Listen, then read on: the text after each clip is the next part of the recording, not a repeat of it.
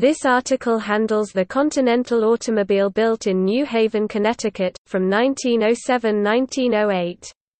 For other Continental automobiles, refer to the list of U.S. cars. This Continental car was built by the University Automobile Company located in New Haven. It was renamed the Continental Automobile Manufacturing Company in 1908. Chief engineer was C.S. Johnson. There is no known connection with other Continental automobiles.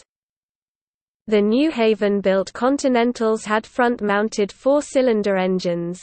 Pictures indicate that power was brought to the rear wheels by a pair of chains. These cars are easily recognizable by their perfectly round radiator and barrel-shaped hood.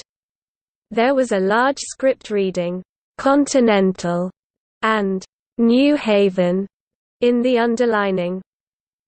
The model lineup for 1907–08 was as follows. There were other methods of measuring the power of an automobile back in those years.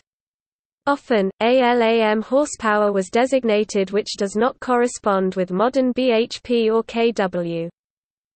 A Continental runabout driven by Johnson at the Yale University Automobile Club Spring 1907 meet did a mile in a minute.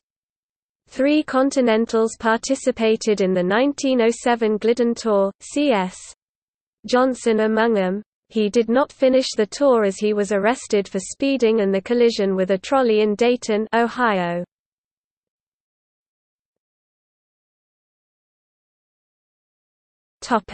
Sources: Kimes, Beverly Ray, editor, and Clark, Henry Austin, Jr. The Standard Catalogue of American Cars, 2.